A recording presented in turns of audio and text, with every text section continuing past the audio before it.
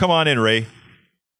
Hey, Brother Egberto. Hermano Ray, talk to me. ¿Cómo estás? Yeah, man, I had something on my mind. I'm hoping I don't take you into the weeds, but I only have a minute to talk. Okay, go ahead.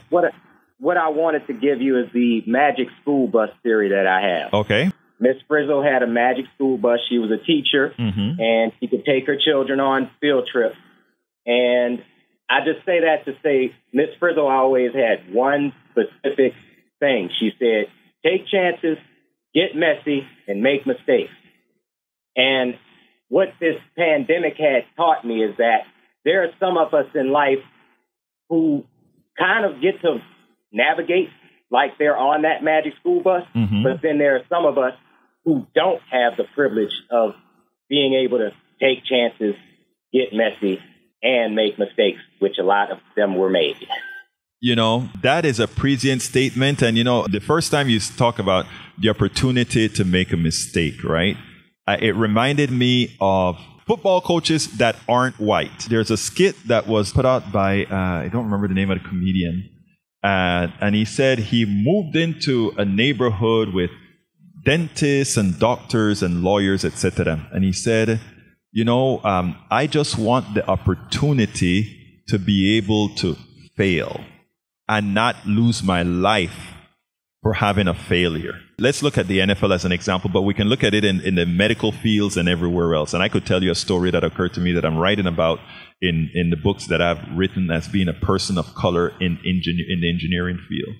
But it goes like where a coach, a lot of times if you have a person of color who's a coach, and I notice I'm not just saying black coach, just person of color as a coach, they get one chance to succeed, and if they immediately fail, they don't get any other chances. And what this comedian Chris Rock was trying to say is, I want the opportunity to fail and not have the stresses to know that if I fail this one time, you know, it's over for me.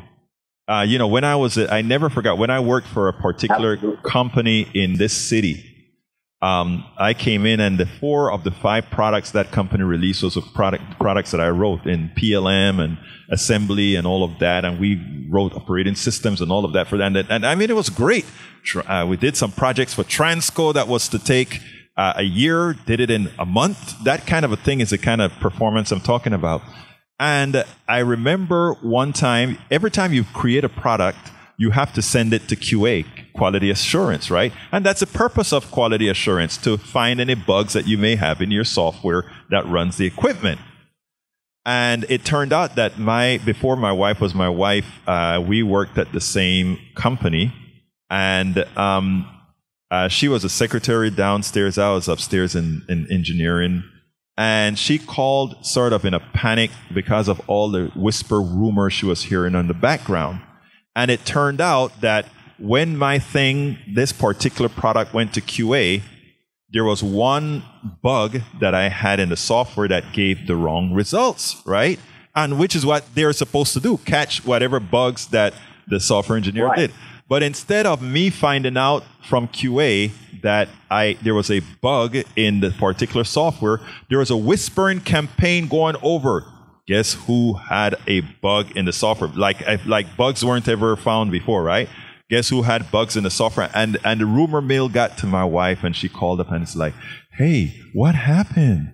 I didn't have a clue what was going on. But it was like the first failure that I had at the company was a humongous issue, right? Something that was a minor if then else kind of a deal that I needed to change in the application.